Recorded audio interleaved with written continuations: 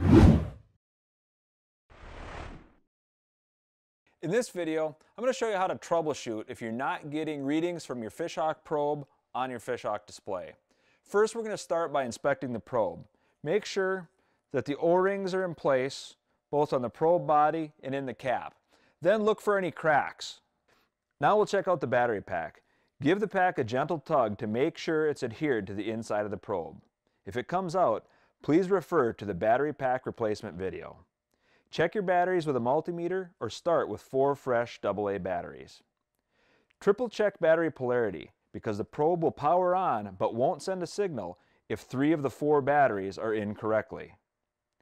Place wet fingers across the metal points at the front of the probe. Look for a flashing LED every 10 seconds indicating that the probe has power. Okay, now we've got probe power, so next let's check the display. Press the set button one time.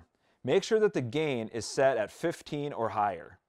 Gain is the receiver's sensitivity, so if you're losing probe readings when you're fishing deep, trolling faster than normal, or if the water is rough, increase the gain setting.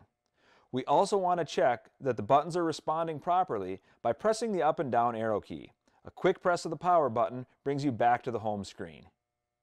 Okay, now we're going to see if the probe is sending a signal. Remember, just because the probe powers up doesn't mean it's sending a signal. The easiest way to do this is to unplug the transducer from the back of the display while the power is off. Turn the display on and activate the probe. Hold it directly under the display for 30 seconds. If the probe is sending a signal, the decimal points will flash once and a probe temperature reading will appear on the screen. That tells us that the probe is sending a signal. If you don't see a probe temperature number on screen, complete the service request form on the Fishhawk Electronics website and follow the return instructions.